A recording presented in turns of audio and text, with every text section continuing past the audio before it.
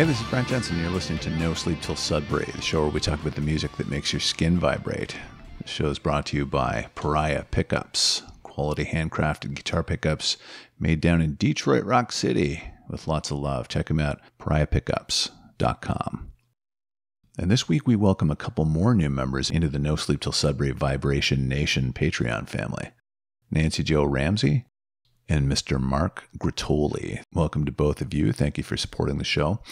Folks, if you want to support the show on Patreon, very simple. Go to patreon.com/Brent Jensen Music. There's all sorts of fun stuff on there. Unreleased episodes, signed books, merch, behind the scenes photos, unreleased material, all kinds of stuff. Check it out. Patreon.com/Brent Jensen Music. All right. Now, in addition to talking to the more well-known names in music, longtime listeners of the show will know that I also love hosting artists who are up and coming that I think have something unique to offer. And as such, joining me on the show this week is singer-songwriter Nelson Sobral. Great musician, great human, great conversation. Check it out. Nelson, welcome to the show, man. It's a pleasure to have you on. How you doing? I'm doing great, man. Thanks for having me, Brent. It's such a pleasure to be here. Good. Well, it's my pleasure to have you on. Thank you. And I have slept before Sudbury. You have? Just to know. Yeah, for sure. How Road could trips, you? How could you? You got to get ready for the show, man. You got to get your sleep in. So I'm usually so excited. There's just no sleep until Sudbury. Yeah, well, I want to be excited when I get there. So you got to get a nap in, and then there you are. So you're well rested and you're ready to go. Exactly, ready to rock. All right, so here we go. So listen, I need you to explain something to me. Okay. So you're a Toronto guy. You grew up in Parkdale. Yes, sir. But you sound like a Tennessean. So you don't sound like a Toronto musician trying to sound like a Tennessean. You sound like one. So how does that work, man? Explain that to me. First, I got to shoot you back a question back. Is Sure. that because of my accent when I'm talking normally, or my accent when I'm singing, or both? You just sound, I love your stuff. You know, we were talking earlier and we'll get into your new single and stuff like that. But For sure. You got a great voice. You write great songs. I love your music. My point is that you sound super authentic. Thank you so much for that. It really does mean a lot to me. I really do appreciate it. You're welcome. And I got to thank my mom for that. She seriously, she raised me on a good diet of music. Like she woke me up. I don't know if you remember back in the day, 1050 Chum AM was an oldie station, like 50s and 60s stuff. So yeah. And she would have that cranked every morning. That was my alarm. Oh, so wow. she would be doing her morning stuff, like, preparing food, doing the things, getting the day ready for the kids. Mm-hmm. And that was the first thing that I heard was like, whatever. It would be Tom Jones or Otis Redding or Elvis or whatever, Muddy Waters, like whoever they were playing. And they played everything. Like it was such a wonderful thing. So I grew up with a rich history. My mom was a huge Beatles fan, obviously still is. She met the Beatles when she was a kid. And she raised me on a good diet of music. So to me, like I'm entrenched in like, Wilson Pickett and Aretha Franklin. So when I sing, it's not that I'm trying to set, that's just all I know. I know how to sing like those people that I grew up listening to. I'm not trying to do anything other than just be me. And that stuff is so ingrained in me that I can't get away from it. It just comes out of you. It's natural. Yeah, absolutely. That's fantastic, man. That's a damn good thing. I'll tell you. Yeah. I thank her every day for sure. Well, credit to your mom. She's got good taste. Absolutely. Thank you. So, Nelson, the new single is called Pendulum, and it's now available everywhere. It came out last month. There's a nice horn line in that tune, man. I like it. Oh yeah. I was saying earlier, I like your music. It's imaginative in terms of the instrumentation that you use, I find. And for me, you're kind of like a triple threat that way. You have a great voice, you write great songs, and you incorporate interesting instruments into the music. And when you do that, you're able to avoid sounding too kind of, I don't know if mainstream's the word, but too linear. I like surprises in music. I like unexpected modulations. I like unique instrumentation, stuff that kind of makes you go, whoa, That's cool. I wasn't expecting that, and that's what you've got. Ear candy. Yeah. You got to have the ear candy, man. Again, I think that goes back to the point of like, those old 50s rock and roll records had horns on them. Mm-hmm. They had horn solos, and the Stones in the 70s were like, they had like gospel singers with them and horn players and fiddles and harmonicas. So if a song is calling for something, I don't see why I shouldn't put it on there just because I'm playing a whatever type of music, a guitar-based music or whatever. Like when that part of the song was under my fingers and I was writing the song, I heard horns in my head and I was like, yeah, man, well, I know a great horn player. Why would I not have horns on this? It just seemed kind of redundant not to. So I just did. Oh, it benefits the song. So this is the single, Pendulum. Is there going to be a record? Yeah, absolutely. There's another single coming out in June, July. I got a baby on the way in June. So Congrats. I thought it would be thank you. I thought it'd be a great time to double up my workload with putting out another single around that time. Good thinking. Proper planning. So it'll be around June, July, depending on what the baby has to say for itself. And so there'll be another single, and then later on in the year I'll put a third, and it'll be on the forthcoming album that'll be coming out early next year. I've recorded tons of stuff, almost like 2 to 3 albums worth of stuff.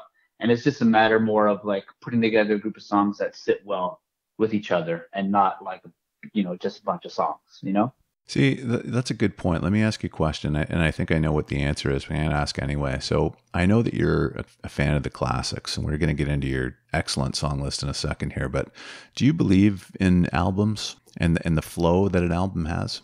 For sure. I do. And even if the artist didn't think they were putting together a flowing album, they are subconsciously.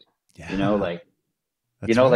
How can you not? How can you not get away? How do you listen to so one of my picks that'll be coming up, I can't separate it from the next song on the album. And whenever I hear it, I hear that next song immediately and the feeling it evokes. I think it means a lot, even if the artist is writing like a bunch of like an album like Revolver by the Beatles. It's got so many different flavors on there, but yet they all work together to form an album.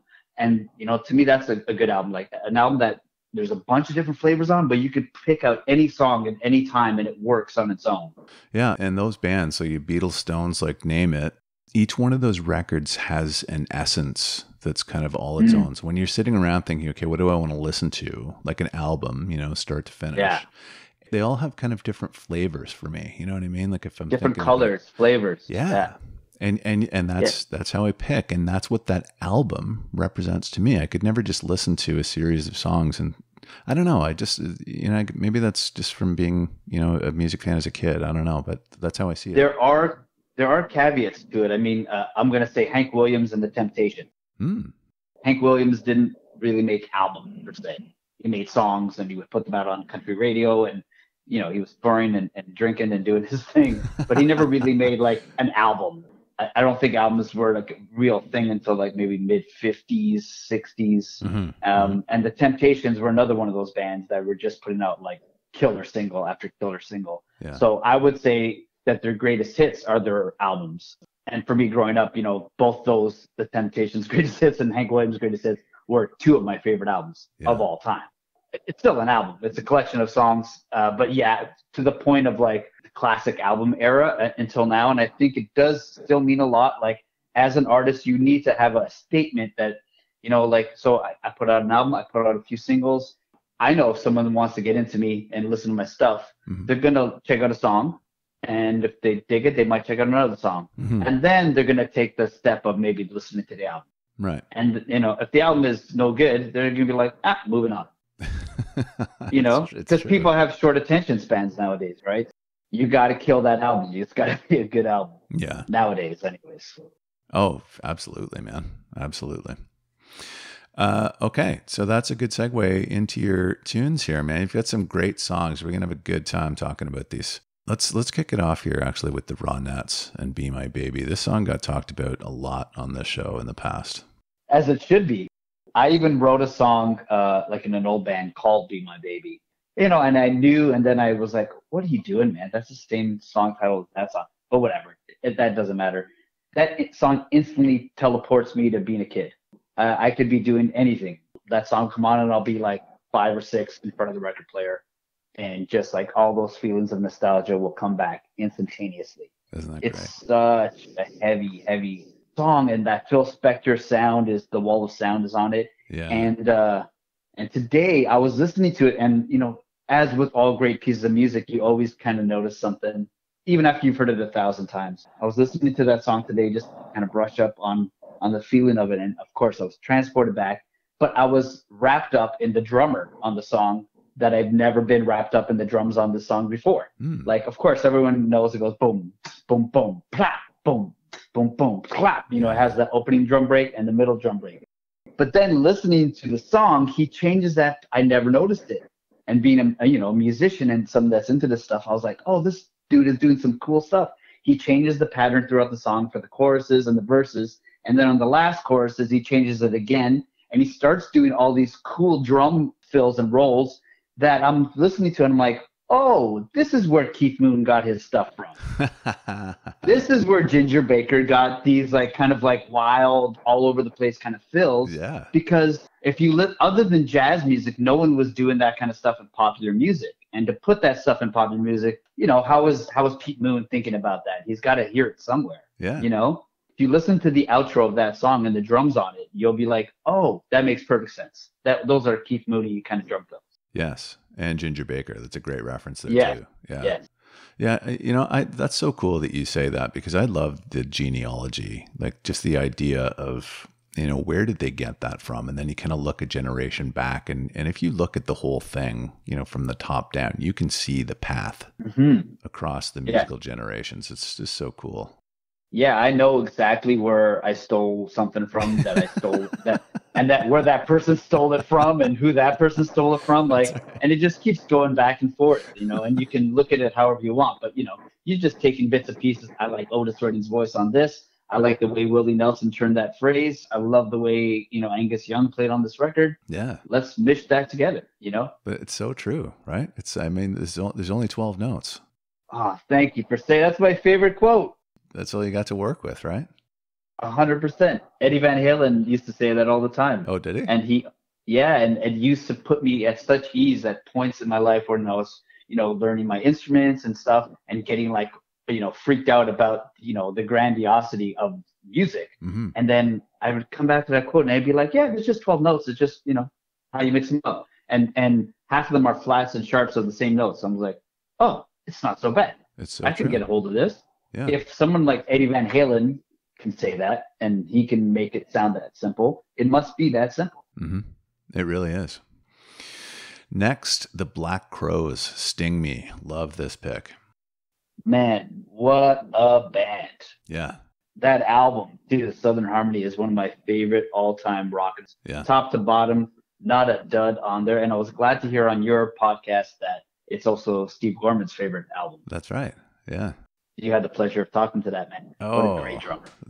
But I always say the Black Crowes are one of the most underrated bands in the last 30 years, but Steve Gorman is one of the most underrated drummers, I think, in the last 30 years. So good, dude. What a killer drummer. What a groove player. Yeah. Monster groove. He's like a groovy, he's like a perfect mix of Ringo Starr and John Bonham. Oh, yeah. Yeah, that's good. He's got that heavy pocket of Bonham, but he's got these cool little creative things he does. Not that Bonham didn't, but these quirky little things that like Ringo Starr would do that you instantly know, oh, that's a Steve Gorman drum fill. Yes. Yeah, that album changed stuff for me. Like, Shake Your Moneymaker was obviously, what an amazing album as well, right? But it was for me, it was still like I was into the Faces, I was into the Stones. It was kind of like a continuation of that kind of vibe for me, and I loved it, and I still love it. Yeah. But when Southern Harmony came out and that first song dropped on the album, it was like, whoa, what is this?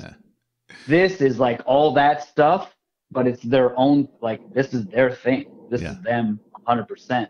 And the mix of that album, you can hear Rich in one speaker, you can hear Mark Ford in the other, Ed Harsh in one, who I used to bump into on the streets of Toronto all the time, which is a cool story.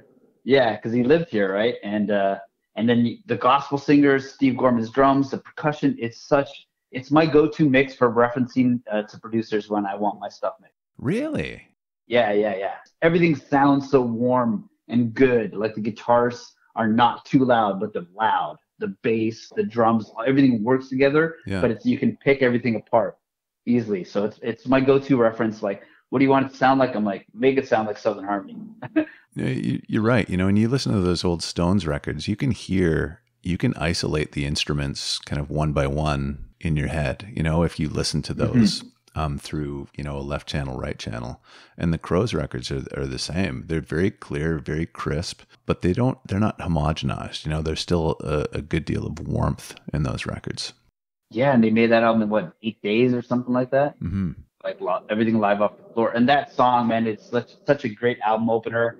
I like that the lyrics are kind of like, you know, esoteric, but they still have like a meaning to them. You know, yeah.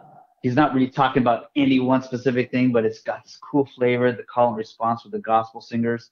And just when you think it can't go any higher, Mark Ford rips you a new one with that guitar solo. Oh, I know. And then they have the bridge come in after the solo, which I love, and the bridge takes it to another level. And then they come back for another outro chorus, and Chris is just riffing all over that. And then, of course, I can't separate it from that feedback note that goes right into Remedy. But, you know, you kind of have to when you just listen to the one song. And right away, that song gives me goosebumps as soon as it comes on.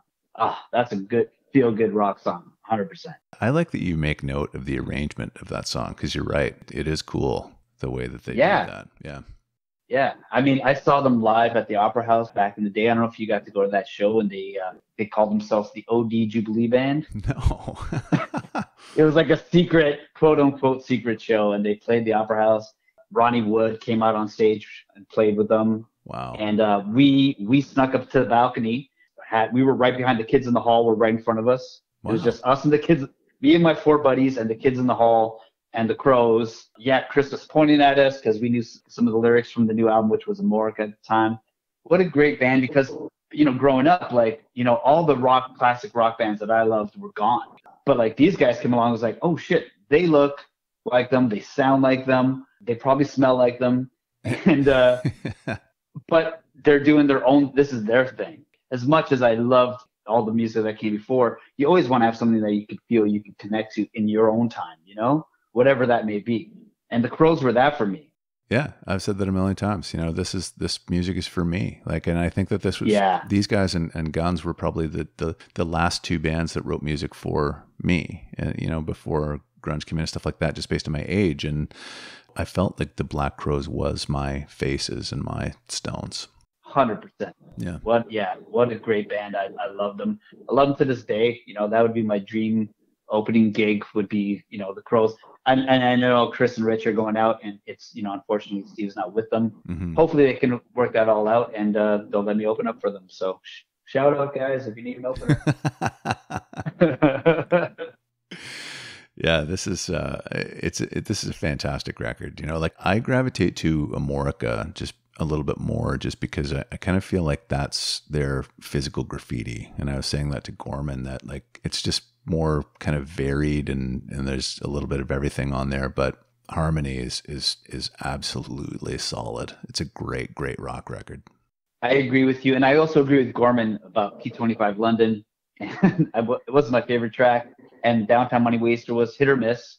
Sometimes, depending on the mood you're in, it was great. It's still a good song, right? You know what's really funny about that, Nelson, that Downtown Money Waster, is that the vibe of that song on Amorica, the original version of it, is I like the vibe of it, because it's just super loose, and you can tell they're just screwing around, right? There's drinks clinking in the background and stuff. And yeah, but it's got that great, like, do, you know. And then what they did after is they went back, and I think it's Crowology, that they rewrote the song and put, like, bluegrass fiddles on it and stuff like that. Like, you know, when you hear that, you're like, maybe that won't work. But when you do hear it, it sounds fantastic. And I'm glad they did that. I think it's one of those songs that they weren't mature enough to play yet, but kudos to them for writing it and attempting it. But, like, I think for the Crows as a rock band, you know, they're trying to do all this stuff, and I think Downtown Money Waster was like, oh yeah, that's within our pocket. Mm-hmm. But I don't think they had the sensitivity at that time yet to grab it. So maybe by Crowology, that's why they're like, oh yeah, this is how it should have been, and they nailed it then. But still, what a great song, what a great band. Like, Ed Harsh's piano on Descending. If that doesn't bring you to tears, man, I don't know what's wrong with you. I used to bump into that guy because he lived in Toronto, and he was the nicest man. He was exactly the cartoon character that you think he is, in the best way. Yeah. I'd be walking down Bathurst Street, and Ed Harsh would be walking towards me, That's crazy. and I'm like, "Hey man, Ed Harsh," and like you instantly turn 12 or whatever, Yeah. and I'm like, "Hey man, Ed Harsh, how you doing?" He's like, "Hey man, how's it going, man?" And I'm like, "Dude, you're." He's like, "I'm like, it's Ed Harsh." He's like, "Where do I know you from, man? Do I know you from somewhere? What are you talking about? Like, I know you. You're Ed Harsh. You're the keyboard player for the Crows. Like, I know you, dude. You don't know me." He's like, "Right on, man. All right, cool, man." And this happened like not just once, like 2 or 3 times, and he was always so kind to me. Wow. What a shame that he passed. And shout out to Ed Harsh, whose keys on Sting Me, by the way, that Rhodes, the electric piano that he's playing on there. Oh, yeah. So. Womp, womp, womp, womp, womp, womp, womp. It's like a little funky thing he throws in there. He was such a killer. Love that, God, man. yeah. Oh, we could do a full episode just on the Crows. 100%. Let me know when you want to do that one. I'll be in. Okay. I have a feeling you're going to come back. I'd love to. All right. Next, Willie Nelson. Can I Sleep in Your Arms? Great pick again, man. Yeah, unfortunately not a song Willie wrote, but he definitely made his own. The original Can I Sleep in Your Arms by Jeannie Seeley, I believe her name is, and she sings in the chorus, "Can I sleep in your arms tonight, mister?" And it's when Willie sings, "Can I sleep in your arms tonight, lady?" It takes on a completely different meaning. Willie sounds so, like, not that he doesn't on other stuff, but he sounds so genuine and honest about needing to sleep in his lover's arms that night. Yeah. That it just crumbles you inside. Not many singers are more believable than Willie Nelson, you know? I don't know why he's not recognized as one of the better singers of all time. I get it. He's got like this high, reedy voice that maybe it's not a Ray Charles voice or an Aretha Franklin. Like, it doesn't knock you off your socks, but he snakes his way into your heart. And the way he turns phrases with his vocal is nothing short of magical. He makes certain vowels sound certain ways, and I just get lost in his phrasing all the time. And I love his voice so much. The fact that he has a son that is following in his footsteps that sounds just as legit and amazing, but has his own voice is, again, nothing short of incredible. Like, what a powerful seed of music that Willie has planted in his heart, that he's, been able to, move it forward as well with his progeny. Well, that's it. He just seems to have this groove that nobody else has. It's a simplicity thing. It's just the believability thing. Nobody is like him. There's a video, I don't know if you remember, Willie Nelson had like a birthday bash video where he had all these people come on. It was like on HBO or whatever. No. And everyone did like a Willie. So like Aerosmith does a Willie Nelson song, like everybody, great. Christina Aguilera, all these people, and he joins them, right? There's one part where it's, man, Willie's crying. You're crying after watching it. Yeah. It's so heavy. It's Leon Russell on one side on a piano, Willie Nelson standing in the middle, just standing there with a microphone, with nothing, just standing there, and Ray Charles on another piano to his left. And Leon Russell starts playing your song that he wrote. And then Willie Nelson also covered that and had a hit with it. And then Ray Charles also covered that and had a hit with it.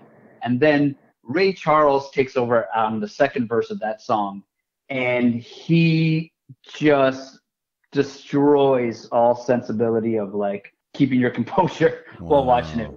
Willie starts crying, and Ray Charles is just knocking it out. He's just like singing his ass off, playing his ass off. Yeah. And like you can feel the weight of the history of those two, like these two iconic legends that have, changed the landscape of music. Ray Charles and Willie Nelson. How more iconic and legendary can you get than those two cats? Yeah. And it's such a cool. I'll send you the link after so you can watch it on your own. I was going to say, I'd love to see that. Yeah. I watch it once a year to make sure my heart's working. Oh, that's awesome. I like that. Nice. Yeah. But everyone should go check out Where Has Stranger that this song is off of. I don't know how familiar you are with the record, but it's a creepy, it's a country opera record. And it's based on the tale of the Red-Headed Stranger, which is a guy that goes from town to town with his dead lover's horse by his side. Yeah, man, it's creepy. It's a concept album, but it's amazing. You don't understand, you don't realize how creepy it is until you like really zone in on the lyrics, and you're like, oh shit, he just murdered another person in cold blood because they touched the horse. Wow. His ex-lover's horse that he's taken with him from town to town. It's really creepy, but it's really beautiful, and the whole album is a masterpiece. This song, Can I Sleep in Your Arms, is nestled in the middle of it. It's at one part where I guess he's reminiscing about wanting to sleep in the arms of his dead lover. It's real heavy. The whole album is amazing, and yeah, everyone should go listen to it. Yeah, I'll check it out. Wow. Otis Redding is next. I Love You More Than Words Can Say, another great pick. I love Otis more than any other singer of all time, of any genre, of any type of music. I do not care. Otis is king for me. Awesome. Always. And it doesn't mean that he's technically better than anyone else, but there's just something in his voice that is a direct arrow to my heart and my soul. And doesn't matter what he's singing, I'm instantly inside his essence. And on this song, and Steve Cropper, his guitar player, is one of my all-time favorite guitar players. So that combination of Steve and Otis's voice and that guitar is nothing short of like magic. And this song, it's like a deeper cut. It's not as famous, but it opens with this classic Steve Cropper line, and it just drops into Otis moaning and groaning so heavily on this track that if you don't believe he loves you more than words could say, I don't know what's wrong with you. I've never heard him be more pleading and needing than he is on this song. And as a kid, when I put on this song, it would freeze me all the time, and I didn't know why. And it was my mom's record. It's just sitting on the Dock of the Bay album. Yes. And I would put it, the first song that's sitting on the Dock of the Bay, great, no problem, I got you. And then that song would come on next, and the guitar line would hit me, and then his vocal would come in, and I didn't know what to do with myself except stand in front of that album record player and just listen to it and not move. I love Otis. But I think that's just his way. It's funny that you say that, because I when I hear the song, I feel like I'm there when I listen to the beginning of the song, because it's like there's an actual kind of interaction going on, and I was saying earlier that, Willie Nelson's believable. Otis Redding is certainly a believable singer as well. I think honesty, and I don't want to say honesty is missing from today's music, because I think that's bullshit. There's so many amazing artists out there. But I think it was easier back in the day because there was less people playing music, less ways to get your music out, blah, blah, blah. But they're still out there. I mean, even if you go popular, you got Chris Stapleton. That honesty, I think, is missing from a lot of the popular artists. I think that's the difference. Like what's being fed to us, for better or for worse. I don't believe it as much. I don't believe that you feel that way. I don't believe that you went through that thing that you're talking about in that song. And for whatever reason, it just doesn't connect with me. And I don't believe you. And as soon as I don't believe you, there's a disconnect. Yes, it sounds great. Yes, you sing great. Yes, it's a really cool groove or whatever, but I don't care is the difference, right? And I'm not trying to make a blanket statement against all current music, because there's so much of it and there's tons of great stuff. But back in the day, you could put on the radio and you would hear Otis, the Beatles or whatever, and you would believe them. Yeah, I think you're right. And I think, it has to do with, and something that you said a long time ago about, paying your dues. It's important to pay your dues. I've always believed in that put your 10,000 hours in mantra. That I think that's important. And I think a lot of artists today, just because everything is so front loaded, that doesn't happen. And so the believability isn't necessarily there every time. I also host an open mic every Monday, and I did that in person for 6 years at a bar down the street. It's one of the bigger open mics in the city of Toronto. 15 different open micers every Monday night. Not to big myself up, but I would get asked like, oh, what did you think? Do you have any advice? Over and over again. And I will tell you this, that the talent level of the current crop of people, because we're all standing on the shoulders of giants, right? Mm-hmm. We're all learning from the people that come before us. So it's easy to go on YouTube and learn all these guitar parts and learn how to sing properly. All the information is there. So the level of talent is way higher than it used to be. But I think that 10,000 hours, like that, playing that shitty gig that no one's there, and that you figured out that little thing that you do with your toggle switch on your guitar, or you learned how to move your chord to I don't know, whatever it is, like those little moments of like being in the shit, dealing with it and getting through it. I think that's missing from today, you know. I think that real life experience is missing a lot of times from these current artists. Fully agree. Yeah. Okay, let's finish off with something fun, man. This is a great tune. Howlin Wolf and 300 Pounds of Joy. That song specifically, I learned how to vibrato on guitar because of that guitar line from Hubert Sumlin. He plays that lick, you know, and it's got this sass and swagger to it. And Howlin Wolf, man, did that guy put the fear into you. Like, he just sang with such fire. Yeah. Every song, I seesaw between that and Evil, because he just sounds really evil on Evil, and his voice is so cutting.